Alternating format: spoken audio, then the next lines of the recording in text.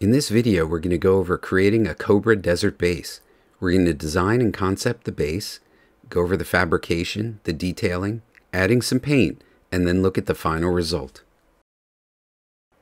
I decided to do a desert base because I'd already done an Arctic base when it was snowing out around here, and I had a lot of fun doing that, so I figured I needed something to do during the warm weather to bring to the beach, something that would be a good contrast to the winter base. Before I started sketching, I looked at a lot of reference for North African, Middle Eastern type architecture.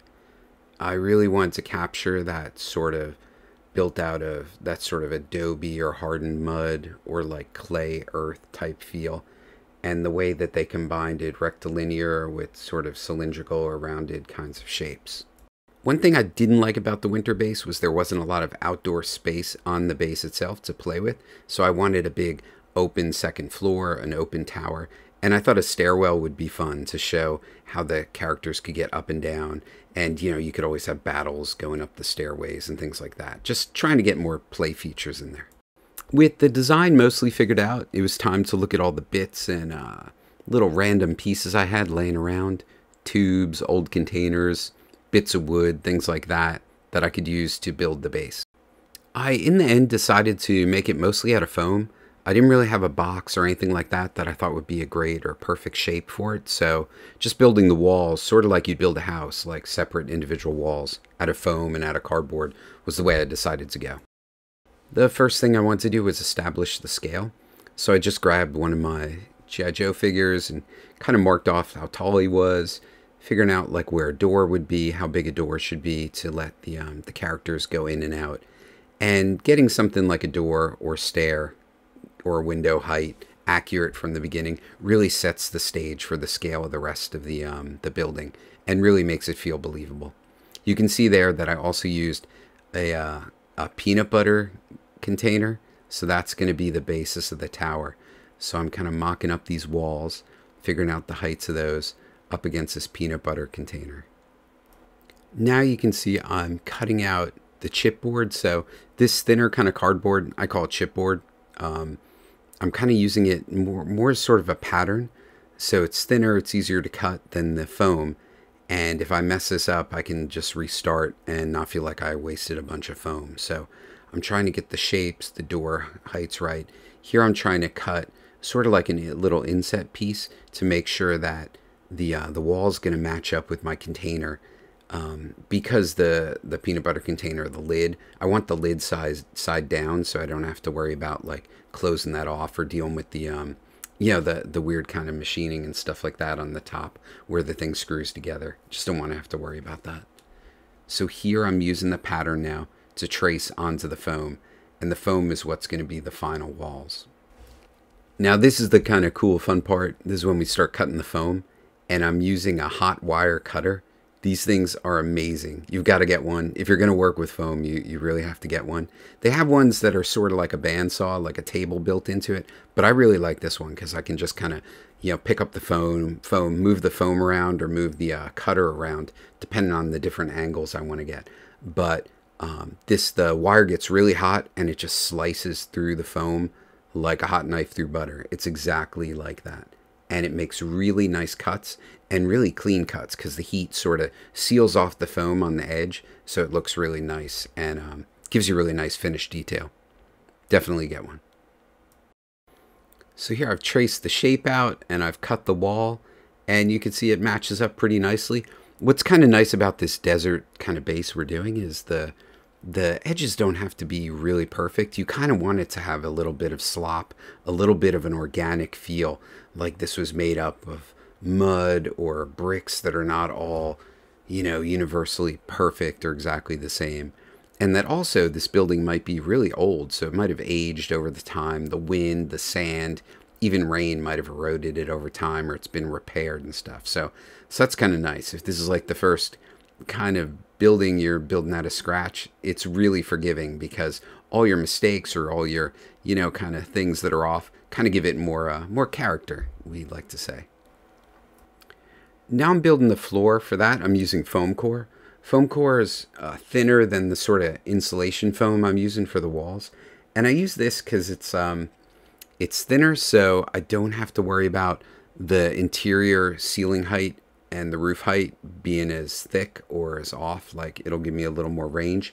And also, it's just like I have a bunch of this left over, so I was like, yeah, I'll just use this for the floor, because the walls, I have to have that like thickness. I want them to feel like they're made of that kind of like old, real thick like walls and blocks and adobe kind of feel, where the floor, you're not going to see how thick it is, so I might as well just use this cheaper, foam core, this extra foam core I've got laying around. So there I just scribed the radius of the peanut butter container onto that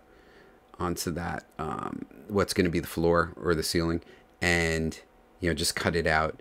And now I'm just kind of, I guess you call it like dry fitting the stuff, just kind of holding it up together, just making sure it sort of looks like it's going to match up, so that when we go to glue it, we're not going to find out like, oh, it doesn't match up, or the radius is way off, or something like that. So now I'm just going to carve out a little bit of foam so I can push the foam core in there. I could just glue it right to the side of it, but I'm a big fan of like having, I guess what you call like a mechanical sort of like hold on it, like that'll actually like be able to push on the foam. We could just have the glue holding it to the side of the foam, but this just makes it a little more secure. And because I'll be like carrying this to the beach and knocking around outside and playing with it with the soldiers, and Cobra will be getting bombed and things like that, it's nice to know it's a little more stable. And this will be give a little rigidity to the walls, because we're making it, it's not a kind of pre-existing box. This is a box we're making out of like all kinds of separate little pieces, so this will help really hold it together. So there you can see how it's kind of like, I think they call it like a tongue and groove kind of thing. It just kind of like slips in there. And now I'm just using my good old hot glue gun to apply some glue to the edge of the foam, and then this is what we'll use to attach the tower. So I use hot glue because it's just really it's easy to clean up, and you can pull the parts apart after you've already glued them, and so it lets you kind of redo stuff if you make a mistake. So there, I'm just seating the tower in, and we know it's going to fit up because we did the dry fit. And then just hold it for a little bit, and then kind of let the hot glue dry. You want the hot glue to be nice and hot, so it doesn't start to dry while you're still kind of positioning and fitting the pieces. And then you want to hold them a bit till it does kind of cool off, and then it's going to hold everything. But there you can see, there are the pieces all held together. And now I'm using one of my G.I. Joes. I think that's the stun driver, Cobra stun driver, just to check the heights of things, so the wall looks pretty good and the height of the ceiling looks pretty good. I actually, looking back at this, I wish I'd made the walls a little bit higher on the second floor. But again, that was dictated by the size of that peanut butter container, because if I made the walls too high, they would have come up and been even with the height of the tower. And I wanted the tower to stick up above the walls of the main building. And so, I'm pretty happy with it, but I wish I had a little bit of a taller container, so I could have made those walls a little bit higher, and even the front door like a little bit higher. But it works pretty good. So here I'm just going to do the same thing for the second wall. So instead of using my X-Acto blade, I'm using the hot glue, not hot glue, the wire cutter to just cut my little channel where I'm going to slip the foam core into. And what's nice is this piece happened to be wide enough, or not too wide, for my cutter to work on. And then you'll see that'll slip in. So what's nice is like that'll almost hold without the glue. And then it's going to be a good connection, because you put the hot glue in there, and that's just going to really like not let it move around. Now here is a little kind of trick or cheat I like to do.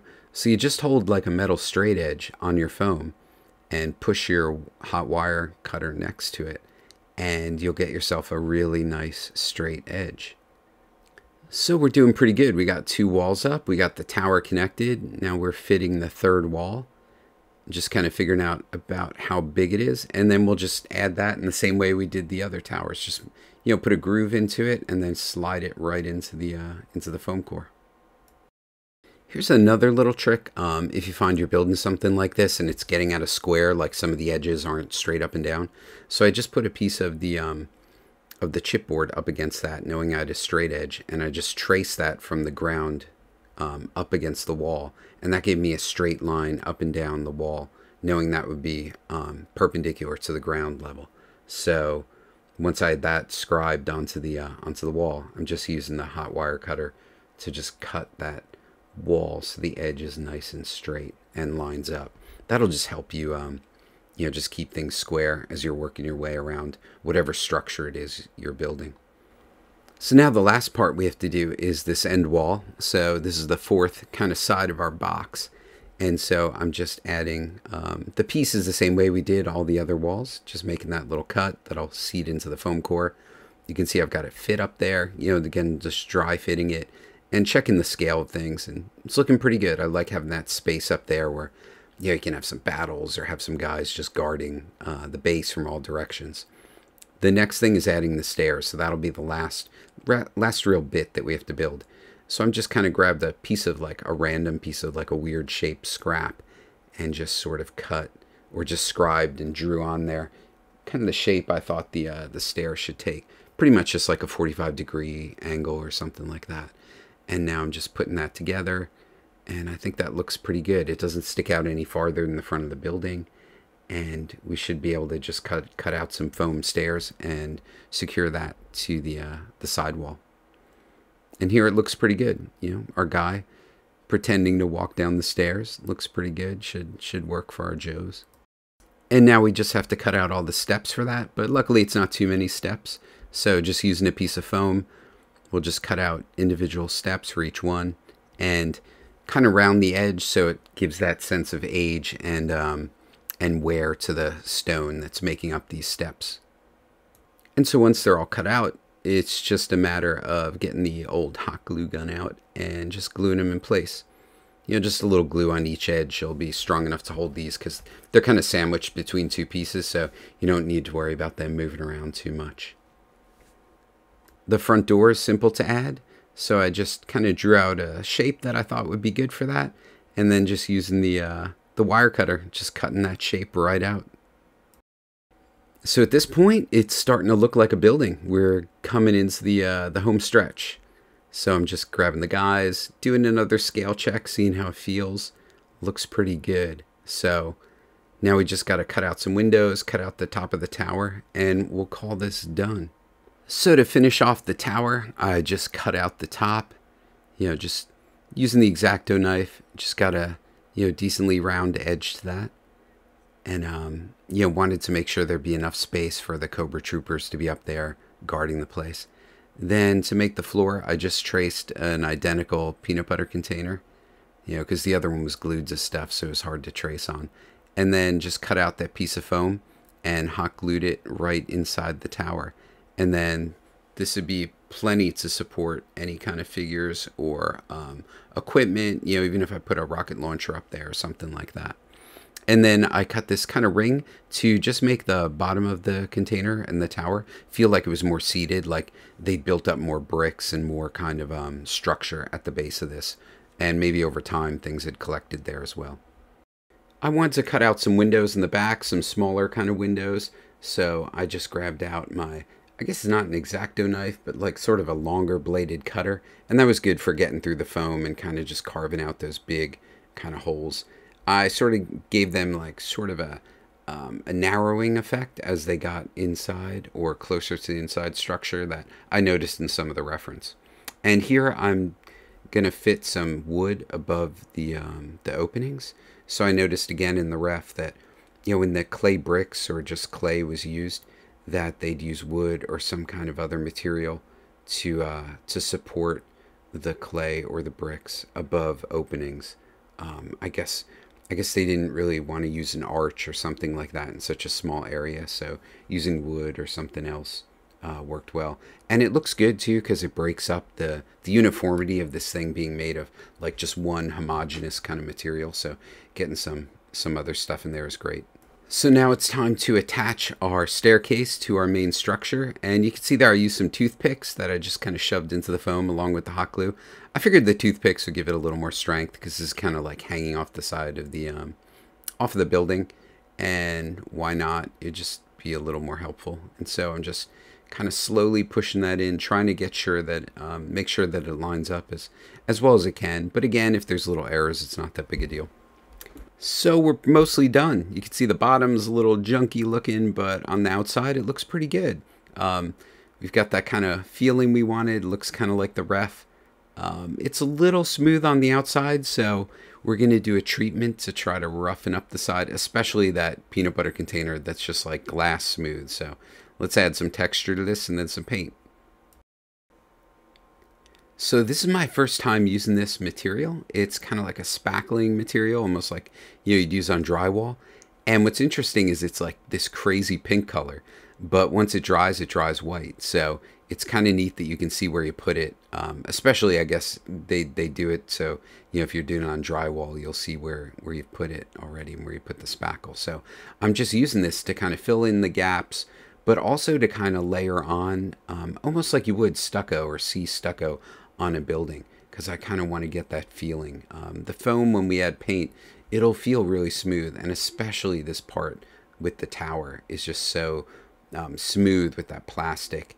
It'll just look, it just won't look right. So I'm putting this on in the hopes that it'll give a little bit of tooth and grit and some texture to that outside of the building, and make it feel like it's a real kind of Middle Eastern, worn, old type building. So this is it pretty much done, with everything spread on, and I think it looks pretty good. It, got smeared some places, but filled in some gaps. And then once it dried, it really looked pretty good. It had that kind of stucco feel, and was kind of making things blend together, which is what I was after. I hit it with some paint, and I thought that looked okay, but the foam, a little bit of it deteriorated from the paint, which was not great, but kind of gave a concrete kind of stucco feel. But the peanut butter thing, you can see, is still, I got a little bit of it at the top, but the sides still feel like way too smooth. So I'm taking gesso, which is kind of like a thick paint, and just covering the entire surface, or most of the surface, with that, just to build up like another layer of material that looks like it's been added, especially to the tower. I hit that just to give it some more texture, because it just felt like way too smooth still. And so I'm trying to, just put it on there kind of sloppy, but just like it's been painted in different directions, and, over time by different people, just doing repairs and, patching things up, and, sort of dealing with the aging of this building. So then I let it dry and hit it with paint again, and I was pretty psyched. It came out really good. It looked really good, and the last thing to do was sort of touch up the wood, because the wood had been hit with the same paint that I was painting the side of the building. So just a little brown paint on the wood, just to make it pop out, make that different material kind of show up, and just using cheap little brush to kind of brush that on, and not worried about it being too perfect. Just don't want to get it onto the stucco mud kind of area. And that's pretty much it. So in the end, I'm really excited with how this came out. It really gives a great home to my desert Cobra troopers, and the camels and all the little extra stuff I have just adds to that whole sense of this being this Lawrence of Arabia kind of like base out in the middle of the desert. I really enjoyed the build as well. I thought it was fun and not too crazy or complex, but I could see wanting to make more buildings to add on to this little desert village. I hope you learned something while watching this, and maybe it inspired you to go out and build something. Thanks for watching our video, and Yo Joe.